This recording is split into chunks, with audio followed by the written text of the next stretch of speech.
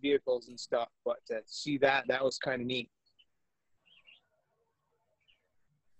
Yeah, they've been doing similar things. Sydney's graduation was similar to that too. Oh, that's pretty cool.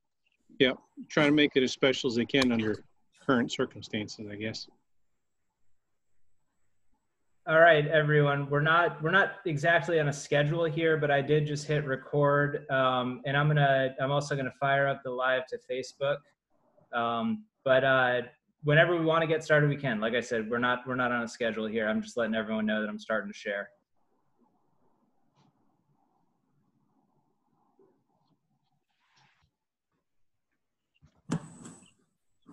I like how you strategically put that turkey picker.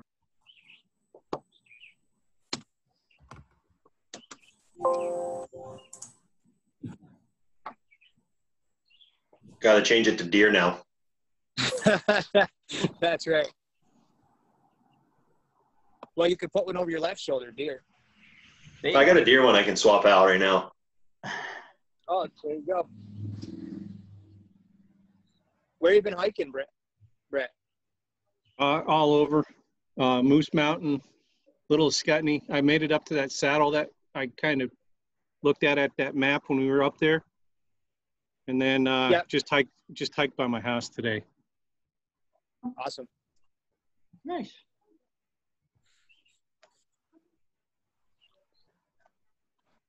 There's a couple spots on National Forest I've been eyeballing on my drive home that I want to check out, just to take a walk up and see.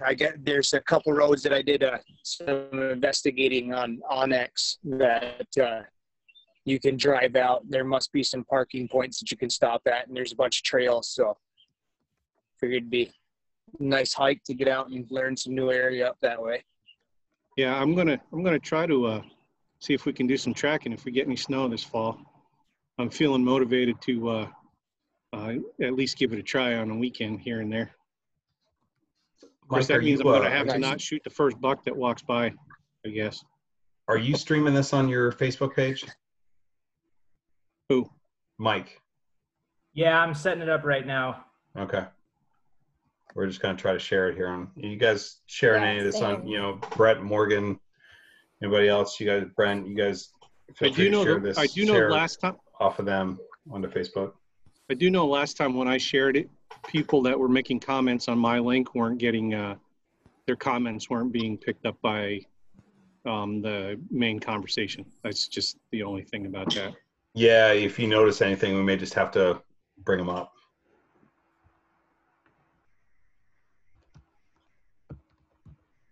The only thing I'm curious about, would I have to exit out to be able to go in and share it? Because I'm doing this off of my iPhone. You should be able to minimize it, but don't try it. Don't worry about it. Right. I'll do it after. How about that? Hey, is there a Trout Unlimited page that I can tag to this? 'Cause I can certainly just say TU, but if I can actually tag to a social account, I'd like to.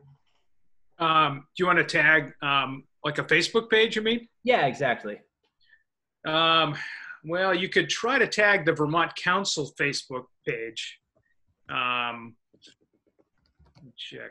We tagged the Mad River TU chapter, but I don't know if that was the right chapter.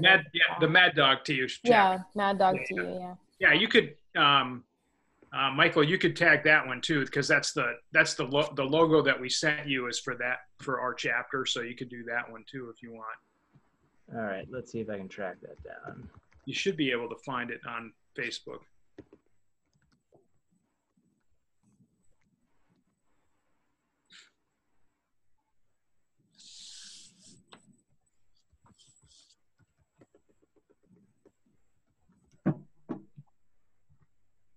Is that coming up? I did. I got it.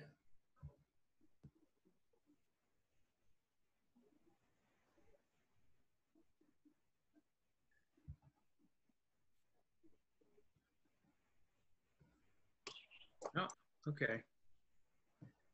Yeah, I just got a pop up on the Zoom app that says meeting is now streaming live on Facebook. So Sweet. I like it. All right. I think that we're live. I see it now. It's up in the right-hand corner. Perfect. Great. If people see questions, don't be afraid to toss them out. I don't think we're all going to see everything that shows up on the socials, however that looks. Welcome, everyone. Thanks for joining us. VHA, TU, NWTF, Vermont Fish and Wildlife. Good stuff. Turkey season's wrapped up. Trout season's rolling. Deer season's in the way off in the headlights, but it's out there. So we'll talk tonight a little bit about turkey season lessons learned, trout tactics from beginners to maybe experts, and then we'll talk about what's coming up for fish and wildlife events coming down the road, especially for new hunters. So that's the plan. First things first, Great American Outdoors Act passed the Senate yesterday. Woohoo! Everyone take a drink if you're drinking. It's a pint night. I would encourage everyone who's watching, whether it's now or down the road, to write your representative in the House of Representatives or call the congressional switchboard and ask them to support this. We're not done yet.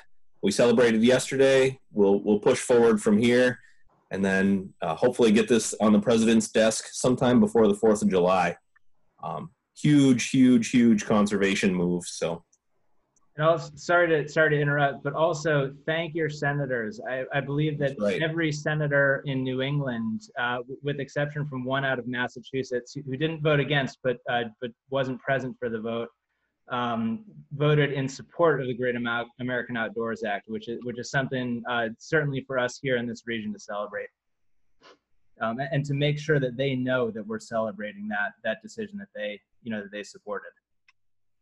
Yeah, so that's good stuff. Let's keep that rolling. Huge event for conservation. So probably the biggest in our generation. So that'll be good. All right, who's got a turkey lesson learned story to share? Good, bad, or otherwise?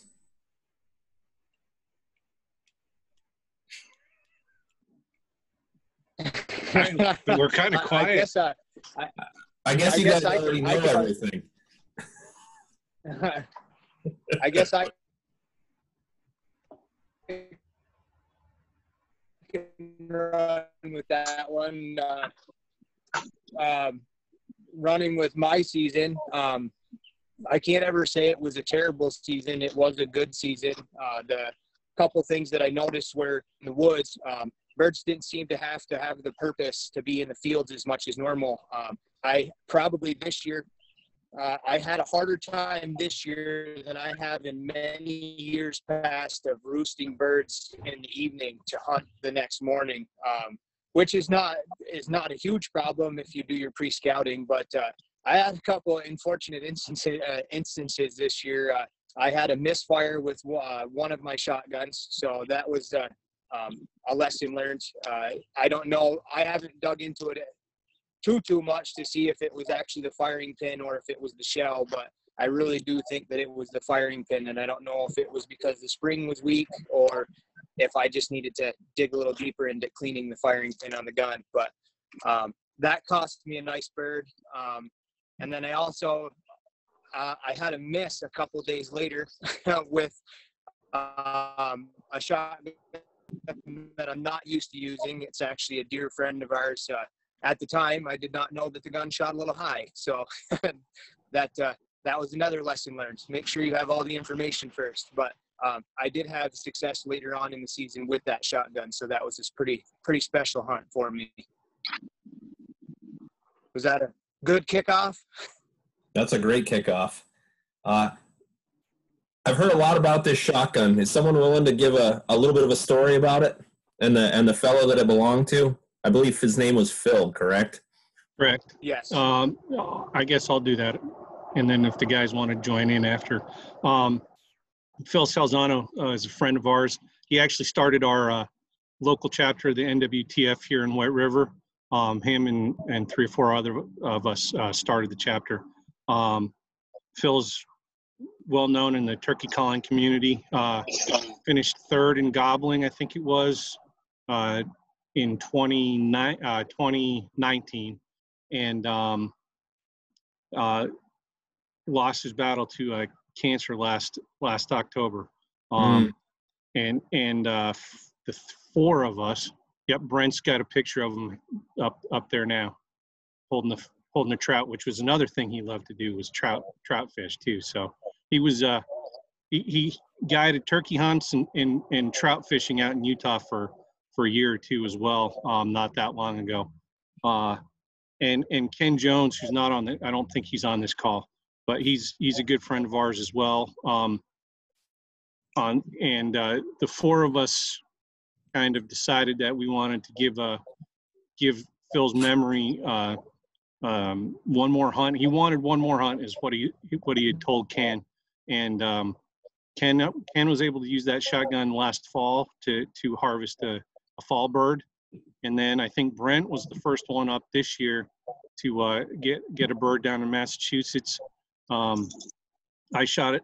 I missed one with it in New Hampshire, and then ended up shooting one in Vermont with it.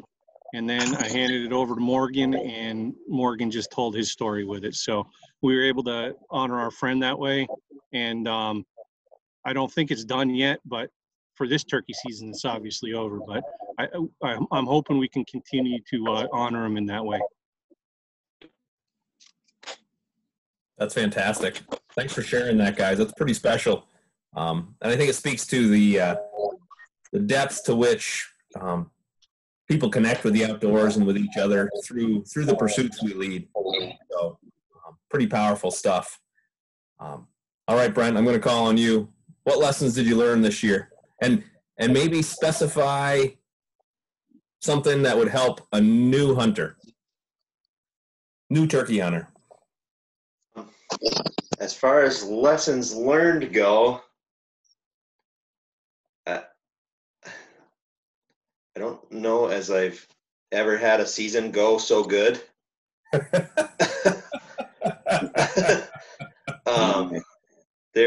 There was nothing this year that made me feel like a beginner. It felt like all my years of experience all played out into perfection this year. Boy, I don't really.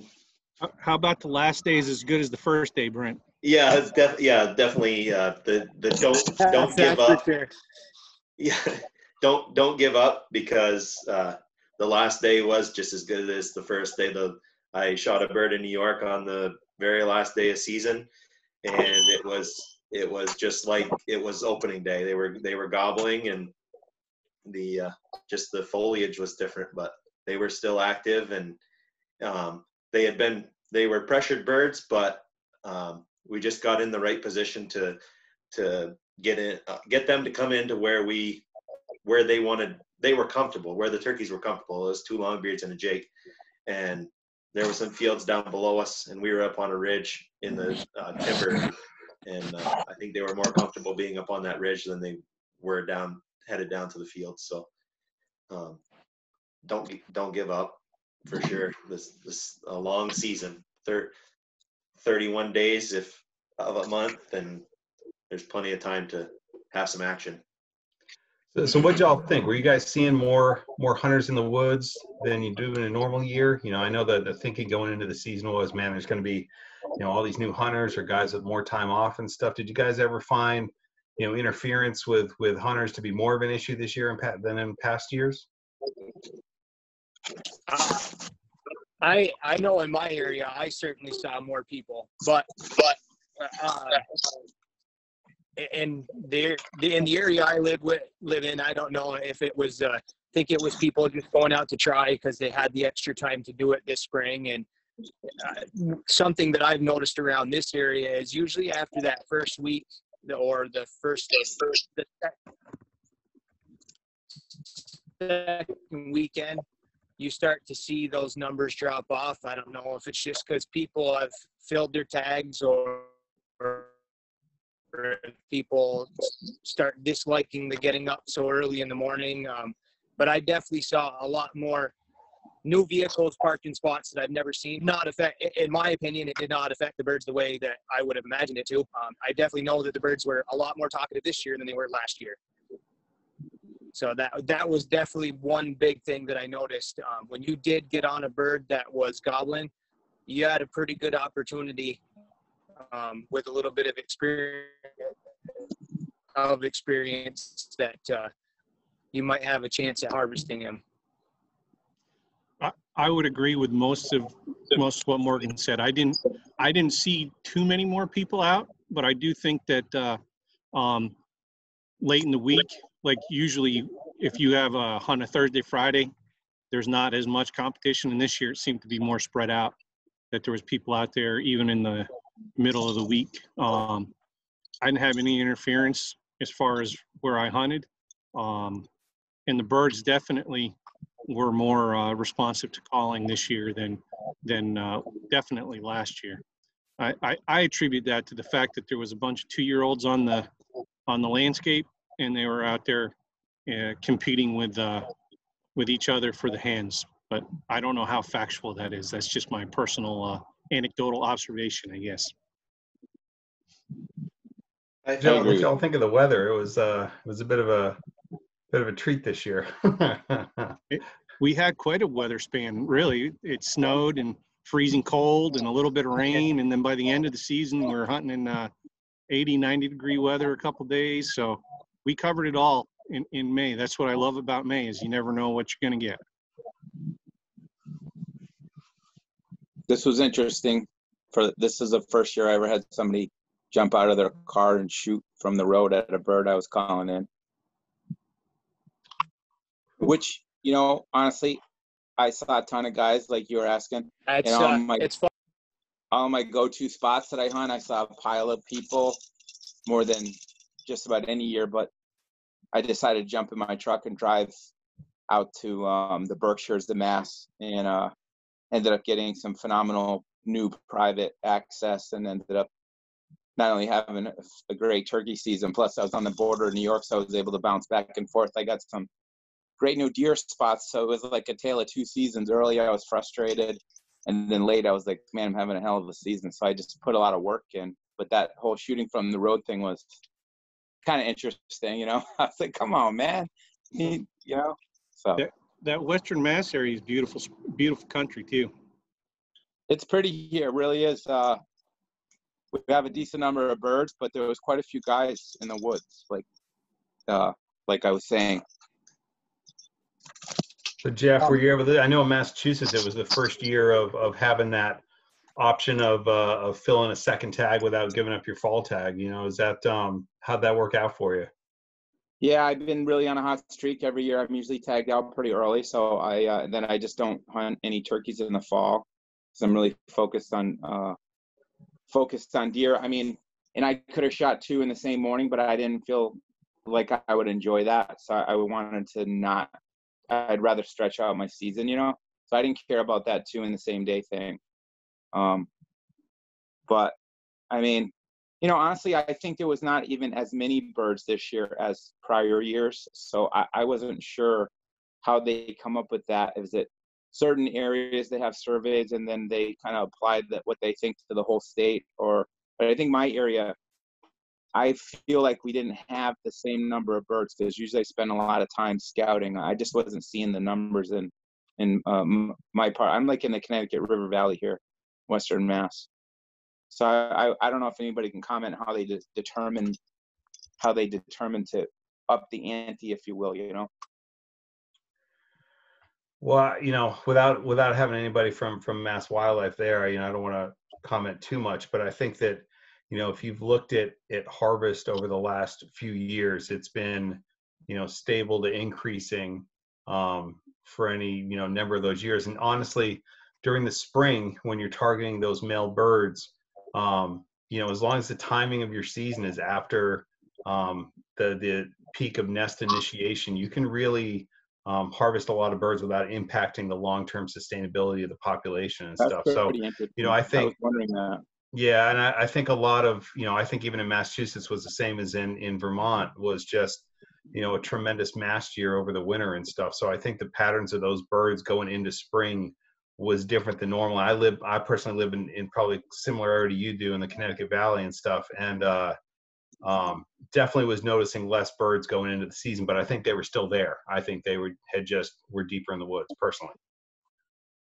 I did just get a question. I don't know if we want to touch on this, but Tyler asked how everybody made out during the snow day this year.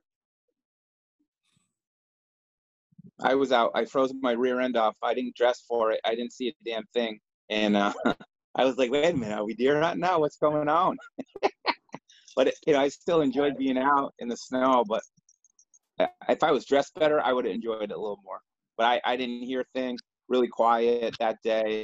Didn't see any. I like to try to track them if I get lucky and have snow, just to see what's around. And I think they were pretty much not moving in my area that snow day there. I actually called the Jake in on that snow day, but it was up in the morning, and we didn't have as much snow where I'm at in the Wet River Junction area as some locations did, but we did have snow on the ground. And I think it was about 11 o'clock, 11:30 maybe. I struck that bird. I got close to him. I think you had to get close to him on those days. I think it was windy the same day that it snowed too. So it was hard to hear. And if you get in their bubble, it's breeding season. So I think they're going to come to the call whether there's snow on the ground or not. So I'd agree on that. The one thing that I noticed is exactly what Brett said. And on days when the weather is like that, especially, I don't think it affects them so much. They're still going to do their behaviors as far as the breeding season behaviors. They may be a little bit more quiet, but my girlfriend Sam and I actually got on a bird. We were actually headed from one spot to another and happened to spot this bird out on a piece of property. So we made a plan, and we worked out around, and we actually got within about 100 yards of that bird. And he also had 5 hens, about 60 yards. And there was a big log that had fallen down into the field from the edge of the woods. And he would come up and he'd strut in front of that log just on the other side of it. And I couldn't quite see him, but I could hear his rumbling in his chest every time he spit and drummed. But my girlfriend could see him, and I could see her, like, her body reactions. And I finally said to her, I'm like, can you see him? And she's like, he's right there. He's just a little too far. And of course, the log happened to be there, but he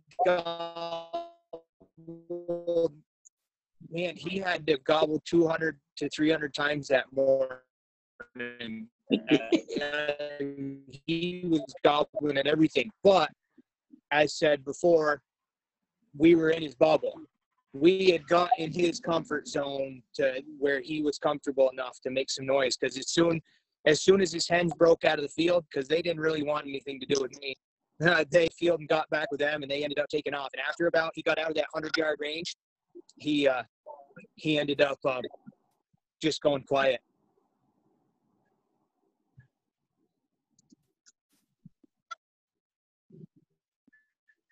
Sounds like fun anyways. Yeah, it's always fun. Oh, man. Pretty cool. All right, let's switch gears. Am I still a little laggy, or can everybody hear me all right? You're a little laggy, but we'll wait for your trout story. It was a fun morning. The one. Oh, sorry. Go ahead. Okay.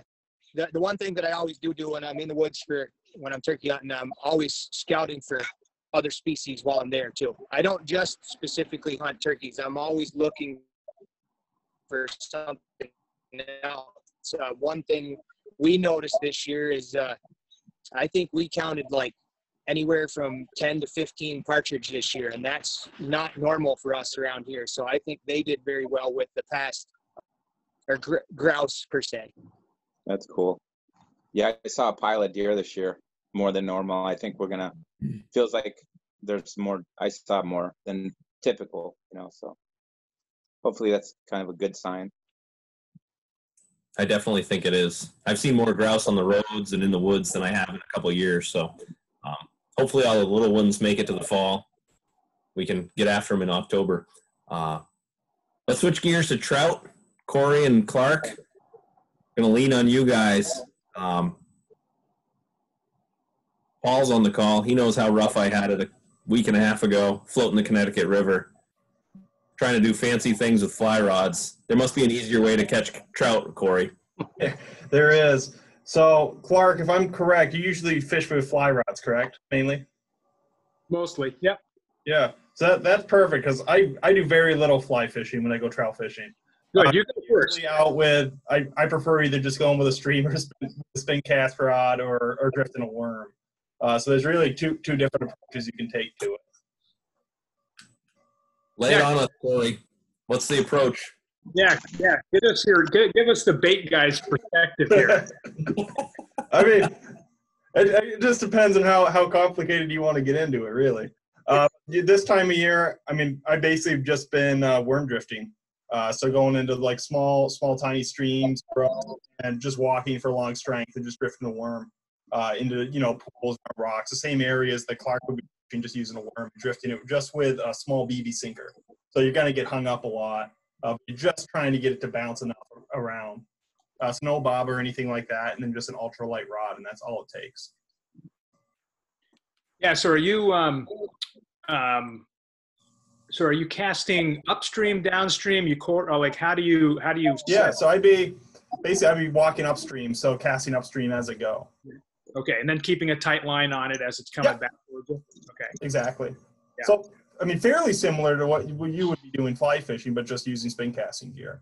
Yeah, I mean, I think people who are interested in doing a little bit of both. I saw a guy years ago fish the J branch with this really long. It was an aluminum rod, and he had just a little bit of shot on it and a little bit of worm.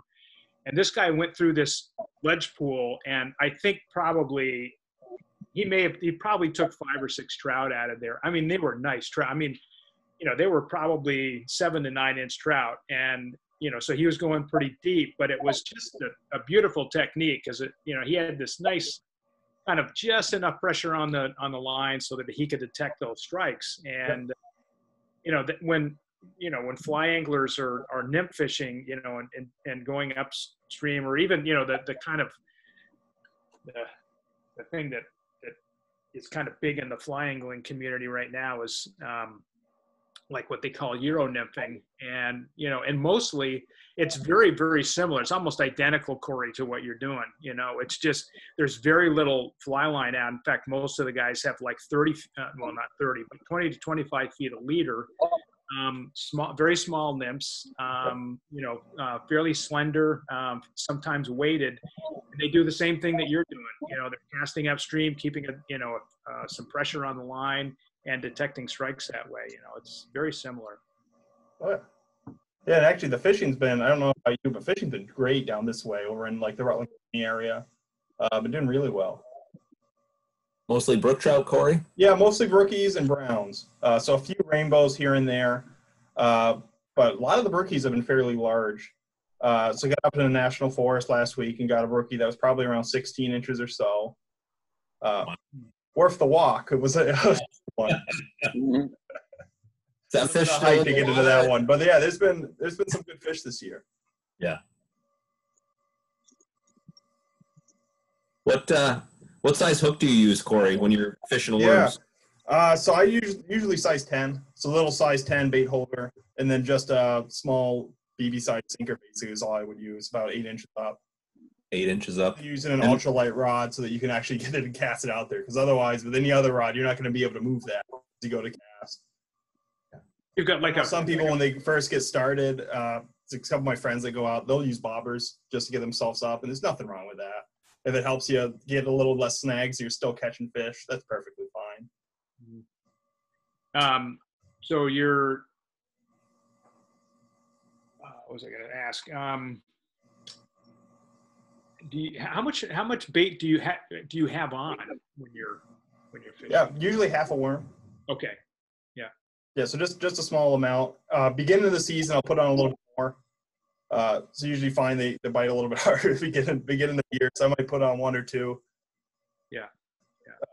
A bigger chunk of worm at the beginning. Do you hook it? I got a question for you. Is it? Are you hooking fish with night crawlers or just? No, not night crawlers. So usually just small little trout worms. Or Gotcha. I mean, it'd be trout worms you bought them in the store, but honestly, I just go out in my backyard and whatever happens to be under the log. Yeah, cool. Long time ago when I used to throw bait, we would hook a crawler, but it would be half a crawler, but just most of the head of the crawler is hanging off the hook, so it would spin in the current, if you know what I mean. Like you're not hooking it in the middle, just on the tail end. So you got a lot of, it's just, I mean, it's got to be very enticing as that thing's getting a lot of action in the current, I mean, stockers, they can't not hit that, basically. Corey, can you use those fishing tactics later into the summer and stuff as the water's warmed up and that sort of thing? Yeah, I'll use that year round. Okay. Or not year round, not as we talked, but as the season progresses and the waters warm up. Basically, as the summer goes on, I'll start moving into more like deeper pools. The same thing that you would do if you're fly fishing or any other type of fishing. Those deeper pools, I'll put on a couple extra sinkers to get yourself down. Whereas right now, you can go into some of those smaller flows and kind of let it drift through. As the summer progresses, you're not going to be able to do that. The sinker just won't get down to where you need it to be. Or you probably start catching a lot of other species or something like too, that, right? which I was using the other night with some luck. In the summer, you must be picking up a lot of other different species as the water warms up too. Oh yeah. So you get a lot of like creek chubs and things like that doing it that way. Yeah, that's fun. So you get a lot of miscellaneous fish thrown in there too with your brookies that you're trying to catch. Mixed bag, yeah. Yeah. So Corey, it sounds like you've done mostly upland streams so far, or have you gone down to some of the larger rivers? I haven't really fished any of the larger rivers. Okay. Mainly, I mean, the biggest river I fished so far this year would be the Castleton, which really isn't all that big. Right. Okay. So sort of. But I've gone up into like beaver bogs, those type of areas a bit. Okay. Your smaller streams. What about you? Have you been on the larger rivers this year, or? Not much. I fished the Winooski and picked up some stockfish a couple of weeks ago. I had a reasonably good year on Lewis Creek in the spring. I got a 7 to 8 pound steelhead back in April, which surprised I mean, you just don't. I mean, it's almost seeing a steelhead in most these days that big is almost unheard of, and it just shocked me when I got it. I thought I had no idea what it was when I got it. I thought, God, what was this? It wasn't a bass. It wasn't a bass. Way too early for a bass. Fall fish, maybe, I don't know, but it turned out to be a really, really nice steelhead. So Lewis is a little bigger than Castleton, but and the one of the things that's happening for us around here is that the Little River gets the bottom release from Waterbury Reservoir. So that river stays cold. I was out Sunday. Sunday was a pretty chilly day. The water temp was 50. And there were 3 different hatches going on. There were 2 mayflies and a caddisfly coming off. And what's happened there, and I know that it's a risk talking about extremes, but I think you have to, the Little River, I think right now is producing wild rainbows. And it also gets the stockfish that are put in Waterbury, and they go up there for refuge. And they'll definitely be coming in now with this heat wave that's going on. So they'll go up there, but I think the real good news there is that despite the turbidity, because of the clay landslide that happened in the Waterbury, we're getting natural reproduction of rainbows in there. And it's challenging river to fish. It gets the constant flow, and there's a fair amount of bug life in there. There's a lot of woody debris, but there's a lot of tricky currents. There's a lot of ledges. There's not a lot of kind of traditional riffle pool kind of structure. There's some ledges in there, and the canopy is really low. So as a fly angler, I think I lost 4 flies that day. So anyway, and right now I went out, I live just across the street from the Mad River here in Moortown, and I took temperature readings on 4 different spots of the Mad River today, and the lowest temperature I found was 72 degrees. Now that was at probably, I think that was around 2 or 2:30, so it's kind of maximum heating time during the course of the day. But that's why I asked you about where you've been going, because if you're going to take fish, I mean, if you're going out and looking for stockfish and you want to take them home, that's great. I mean, go out and catch them, regardless of what the water temperature is. But if you hook into a trout in 75-degree water, that fish is toast anyway, so to speak. So you might as well bring them home. But the upland streams, Corey, like you've been having. Yeah, the water's the one. I didn't bring. I was up on one of the mountains yesterday, and I didn't bring a temperature with me. But I stepped in, and it was not 70 degrees. I can tell you that. Yeah. The Mad River here warms up really fast. It doesn't have much of a canopy during the middle part of the river. So if you guys live around areas where it's really exposed, just and you're conscious, if you don't always want to take, if you're going to release some fish, just be cautious of being aware. And I think it's really important to carry a thermometer with you, again, unless you're fishing for the pot most of the time, which is great, but you just have to be cautious, and you don't want to think you're going to let a fish go if it's above 70. They're just the chances of them making it are pretty slim. But the other thing too, and Matt, I don't know if you've heard anything about this, or anyone else that's on this that may be up in the kingdom, but one of our members is up in Canaan fishing right now, and the Connecticut is 51 yesterday in Canaan, which was pretty crazy. But there's a huge bloom of didymo. Oh, really? And if you guys don't know, didymo is basically this mossy kind of crap that blooms in conditions like we're having now. If you've got low, clear water and not much of a canopy and a lot of dry days and a lot of sun, if your river is infested with didymo, you're going to get, and it'll cover the entire bottom of the stream. It'll be like a blanket coming across. And the White River has didymo, the Mad River has didymo, the Connecticut obviously does.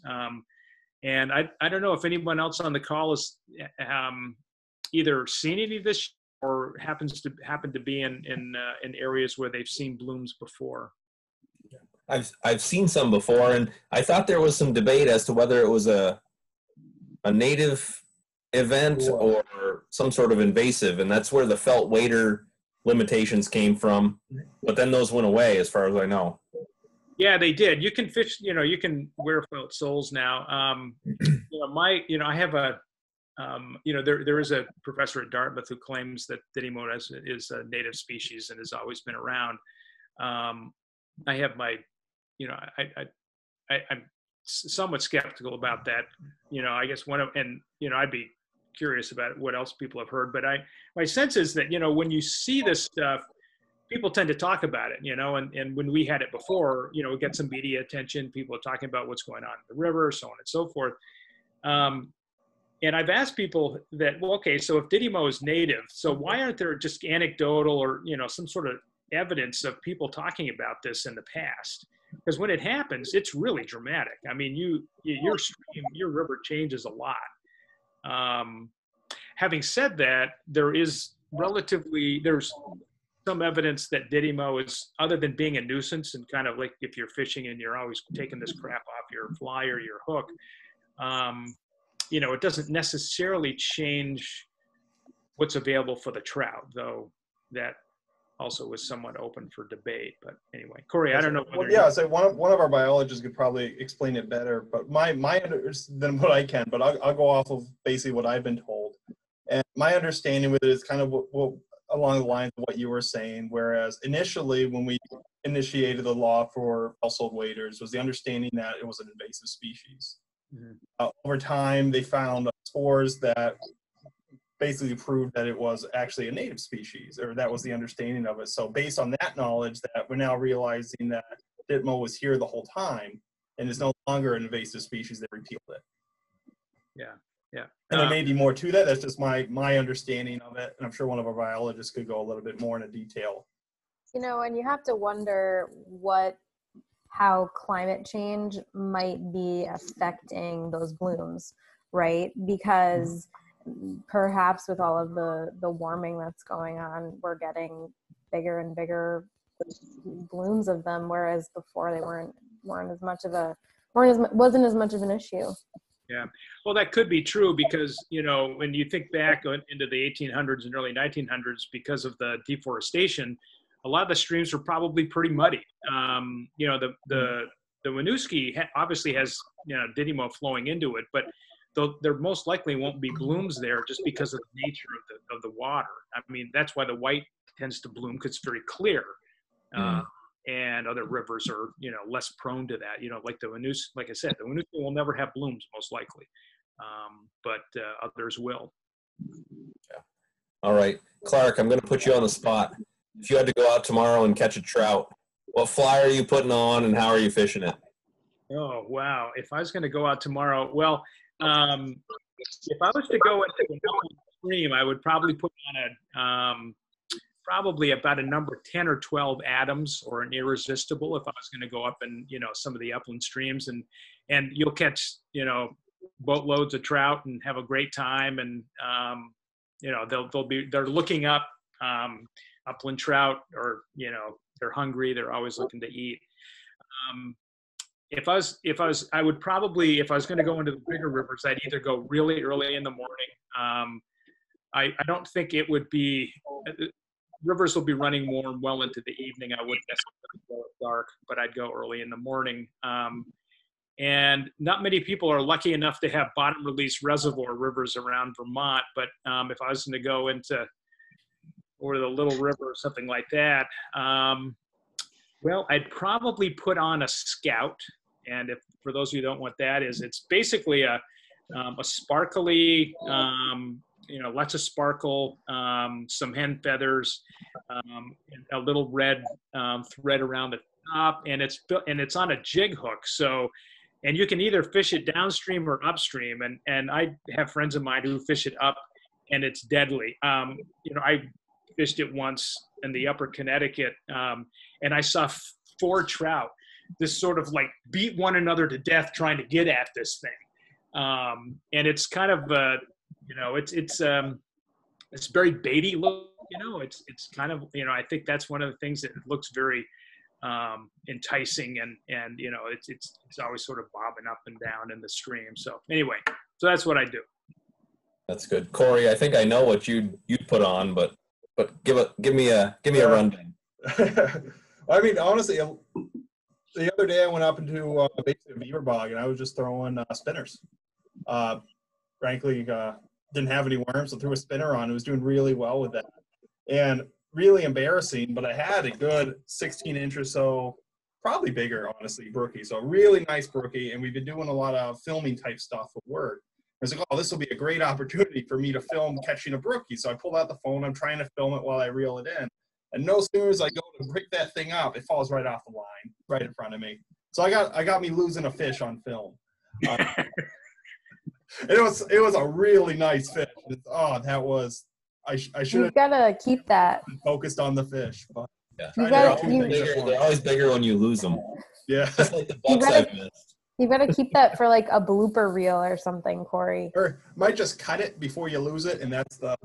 That's yeah. No, that's unrealistic. Come on, realism here.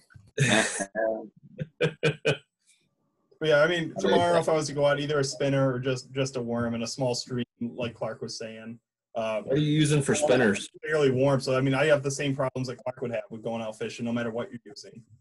Whether you're going with a fly or a worm, the waters are still really warm, or because you're getting low too. So like the best day I had this year, I put a kayak in the Castleton when the water was a little bit higher, and paddled down it a ways to sections where honestly it looks like nobody ever goes. And once you get in a ways, the fishing was just phenomenal. But you can't get a kayak down now. There's no way you could paddle down. Yeah. You guys could always just pack up your gear and head down to Cape Cod and jump in the canal and start hitting those big striped bass now, man. That does sound nice. Well, if you really want to do something weird with a fly rod or any kind of rod, is find some place that's got bowfin and go have yourself a blast. Because unless you've caught our version of the snakehead, you haven't fished, man. You gotta. Well, I've been hearing a lot of people actually going after carp with a fly rod and having a lot of fun with that. Going after carp? Yeah. Yeah. Well, Drew Price. That sounds appealing for me. I mean, that sounds like a fun fight. Yeah, I mean, there's guys that are out there, targeting carp and getting, 25, 30. I mean, Drew had one on yesterday. I think it took him an hour to land the darn thing. I've had them on. They're like freshwater bonefish. They will peel off line faster than you can imagine. It's just incredible. What are they catching them on with a fly rod? Oh man, that's the thing. It's like you never know. There are guys that Tom Rosenbauer from Orvis was talking about fishing for him in the Hudson, and they have a fly that mimics mulberry seeds. Yep. Because they'll be underneath mulberry bushes and they'll eat them as they plop into the water. Mulberries, woolly buggers. Yeah. What about because like if you go out regular, if you're just using regular gear, corn is what people would use a lot. Yeah. A fly that looks like corn. Looks like corn. A couple corn kernels tied onto a fly. Yeah, almost anything. They will eat anything. But hey, are your campgrounds open up there yet? Do you guys know your state campgrounds? Because ours are shut down still. They were going to open up the 21st, and they pushed it back till July 1st because of the COVID deal. I feel like they're opening up July 1st, but don't quote me on that. Yeah. Yeah, check the website. I know it's all online. They've been working a lot, and I think they're going to open with some restrictions, but I'm not sure exactly what those restrictions are. But I know that state parks worked really hard on their like COVID procedure page on our Vermont State Parks website. So. Right. All right, Nicole, don't mute yourself. Let's get into what's coming up for Hunter's Ed. Great. So as you guys know, hunter education in-person classes have been suspended since COVID, but we've been authorized to restart back up with in-person stuff July 1. So we're really excited. We're probably not going to offer a course on July 1st, but we're going to start slowly offering in-person stuff. So we're excited about that. There will be a lot of COVID restrictions. Everyone's going to need to be wearing masks, staying 6 feet apart, washing hands, sanitizing equipment, et cetera, et cetera. But besides just the regular certification classes, we're really excited that this year we're going to start like a mentor meet and greet program where new hunters can come to a half-day session where they'll meet hunting mentors who are trained by and vetted by us. And then they'll go out for our brand new novice weekend, which runs the same weekend as youth weekend, but is for new adult hunters. So we're really excited about that program. We don't have the dates for it yet. We're still really in the planning stages for it. But if you know someone who's a new adult hunter, definitely shoot them my way. We're looking for people who want to mentor new hunters, and we're looking for new hunters who need a mentor. So we're really excited about that. And a few of the mentors that I've identified are on this call right now, like Brett Ledoux and Paul Noel. Although Paul is muted. I don't know if he can hear me, but I think it's going to be a lot of fun. And I think that the mentor program is going to be especially important considering we didn't have any in-person classes this spring. So new hunters weren't able to meet other like-minded new hunters or hunter education instructors and create that community, you know? So we're psyched about it. That sounds really good. What do you think the state of conservation is going to be through the fall? Like, I know BHA, we've talked about, there's a project Matt DeBona clued us in on that one of our college clubs is probably going to get after in terms of cleaning up some barbed wire. They can do that with face masks on from socially appropriate social distances. I'm picturing some public land projects in September being okay. Yeah. Do you think like small game hunting mentorship is going to be important through the fall months? And is that possible? Yeah, absolutely. You know, we actually spoke with quite a few folks who did socially distant turkey hunts this spring. And it was different and it was difficult and it required a lot more planning on the hunter's part, but they were able to do it. And I think that small game hunting is great social distancing because you shouldn't be right up against each other anyway when you're going out walking, trying to flush a grouse, right? Like you should be quite a few feet apart. So I think that'll be fantastic. Squirrel hunting too. I think that'll be great. And I think that as far as other conservation projects, I mean, here in Vermont, we still had Green Up Day, you know, and folks were just really encouraged to do that in a responsible way with all the proper protective gear, wearing a mask, staying 6 feet apart, wearing gloves, all that stuff. I really think that folks are good at adhering to those things too. I think people want to get back out there and get back to doing some normal things, and they understand that there are a few concessions that they've got to make in order to keep themselves and others safe, you know. So I think that we'll continue with conservation projects, and things are going to look different moving forward, but it's going to be the new normal for a while, and you know, we'll make it work. Did you guys get anybody basically from the state? It sounds like you work for the state, right? Yeah, I work for Fish and Wildlife. So were they trying to do anything as far as like changing seasons, or some of the states I hunt were trying to restrict out-of-staters and all that? I'm curious if you guys had any of that type of stuff going on. Yeah, so we have some guidelines for out-of-staters coming into Vermont on the Vermont Health Department website. I can actually find, they've got a map that talks about travel restrictions and who from what counties should quarantine for 14 days when they're coming into Vermont, or 7 days with a negative COVID test. I'm curious how you guys feel about that, right? Because I see that, I guess it's okay if you're a protester and you can riot, but you can't go in the outdoors and do outdoorsy fun stuff. Well, I think you know what I mean? Like, I'm curious on your take on some of that. You got to be, first you got to follow the guidelines and all of that, you know, so. Well, you know, I can't speak to that, but I do know that the protesting that's happening, you know, that's a First Amendment issue, right? So that's something really important to protect for U.S. citizens. And all these things are guidelines, right, for the coronavirus, right? These are all guidelines. Nothing is law. Like, I don't think you get arrested for not wearing a mask. No one's going to stop you on the side of the road when you're coming into Vermont.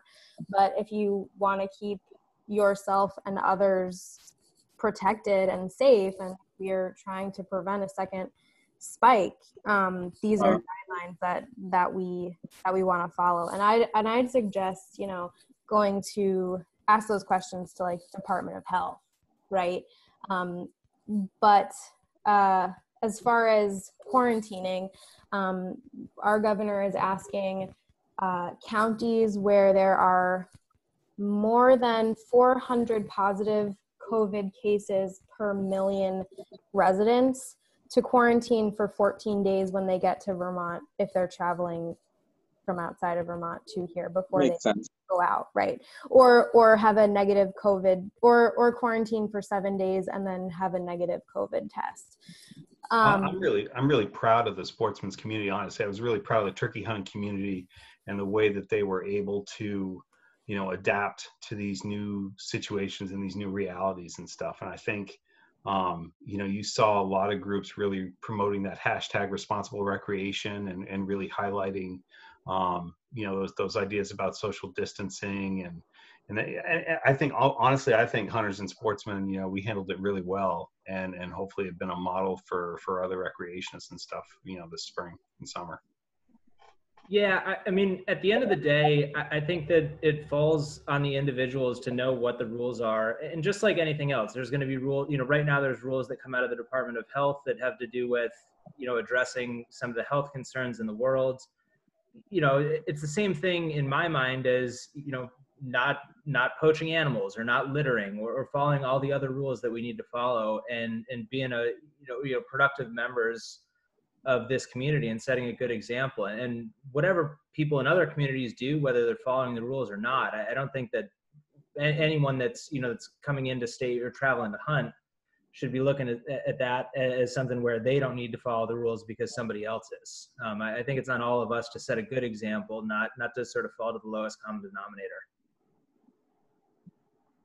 Right. We don't leave our worm buckets on the side of the road or our leaders floating through the river. It's all taking care of people and taking care of each other and so that we can hunt for the next 20 seasons. Let's not lose sight of the fact that we're in it just for this one season. Kind of off of what you just said, though, about worm buckets on the side of the road, is one kind of on the fishing side of things. Is usually this time of year at all of our areas we have ground crews out there that are picking up trash, maintaining them, those type of things. We don't have that this year because we usually rely on the corrections crews, and right now they're not doing that. So you see, like if you go to a lot of access areas, you'll see the grass has probably grown up a little bit in some of those areas. We are asking people, like if you go there and you see trash on the ground, it'd be really nice if you go out and pick that up. So we're doing it on our end when we're there. But if the public could also help us keep those areas clean, that'd be really helpful. Because we do have, I don't know if any of you saw, but license sales for fishing right now are through the roof. We have a lot more people than usual that would be out fishing this time of year, which means the access area is getting a lot more use. So as a result, we unfortunately have some more trash than usual. So all that taken care of is important. Right. Vermont Fish and Wildlife has an Instagram hashtag around that. And I know BHA, we've done the hashtag BHA COVID cleanup. So if anyone out there in the socials is watching, hashtag BHA COVID cleanup, I think you might still win a prize. I'm not sure. Is that true? We're giving away prizes for picking up trash. Yeah, that's right. I'm also maybe going to call you a trash master. That's right. I like that. Yeah, we're our local TU chapter is coordinating with Friends of the Mad River. This is getting the access area cleanup, and we're just going to take taking one of the local areas, and we're going to which gets in. It's basically the public beach as opposed to the Fish and Wildlife access, but we're trying to take care of that a couple times a week, and I think I'll probably stop in tomorrow morning because I'm sure there were. Even though people were hopefully socially distancing, it was really jammed today, I suspect. Nice. Well, thanks for the cleanup, Clark. Everyone appreciates it. And I think if you just live by the rule of leaving places better than you found them, whether it's conservation or cleanup, we're all doing really good stuff. Yeah. We're knocking on the door of 8 o'clock. Does anyone have any last thoughts that they want to share? I was going to add is, in addition to the Hunter Ed programs Nicole was talking about, we do have some on the fishing side of things that will be coming up. Those are still in like the planning phase right now, but we're hopefully within the next week or two we'll be advertising those. They'll be a little bit different than what we've done in the past, whereas like same issue we're running into with some of our Hunter Ed stuff is like doing full on clinics like we used to do isn't necessarily going to happen. just due to some of the restrictions. So we're going to modify them a little bit. So it'll be a little bit different than what we're used to, but I still think we'll have some pretty quality programming. Nice. Thanks, Corey. Matt, you were going to say something? Yeah, I just want to put in a plug. Next week, we'll be doing a Facebook live stream on the NWTF Vermont website talking about all things food plots. So we'll be looking for some information on that. And then this time of year, I know that depending on what state you live in, it's already started. In Vermont, it'll start in August, but Massachusetts and New Hampshire has already started, is the summer turkey brood surveys. So for those of you that are driving out and about and seeing turkeys, whether it's gobblers or hens with or without poults, please report them to your state Fish and Wildlife website. If you go to the homepage of your respective state agency, you'll probably see a link for reporting sightings. And one last thing is NWTF Vermont's going to be doing another hunter effort survey via Facebook. We'll be putting that out probably next week. It's a great way for us to get some quick and dirty data on hunter participation and effort. It's something we've done the last couple of years, and it really helps to maybe help explain harvest trends, previous production trends, that sort of thing. So I encourage you guys to participate in that as well if you were a turkey hunter in Vermont this past spring. And that's all I got, Matt. All right. Thanks, Matt. That's great. On the BHA side, we've got a few things going, and then I'll get to you, Nicole. The biggest one is next week we have Rich Malloy on another Zoom call, who's big into the game prep stuff. So make sure you check that out. And then Nicole, go ahead. What was the last thing you were going to share? You're going to get the last word. No, I just wanted to say that I put the COVID map for travel in the link in the chat. That's the Vermont Department of Health. And both me and Clark put the Vermont State Parks COVID guidelines link in the chat for state parks. And I see that Clark also put trout camp for next year in the chat. Thanks for bringing that up too. Yeah, so for those of you that don't know, it's a camp for 13 to 16-year-olds that takes place up at Jackson Lodge in Canaan, Vermont. And we had to cancel it this year. TU has lots of these camps around the country. Most of them were canceled, and it was going to be our 10th. So we're really disappointed that we weren't able to do it. But we're really looking forward next year. So think about your own family, other extended families, friends, kids that that might want to go, and great kids, and it's a fantastic place for kids to go and learn about trout and conservation, and create also a new group of conservationists. Yeah, got to get out there to care about the landscape. All right, folks, we're going to wrap it up. Last thing, write your representative about the Great American Outdoors Act. Get them to pass it. It's big stuff. We're going to love it for the next 100 years. All right, everyone. See you later. Have a good night. Thanks, everybody.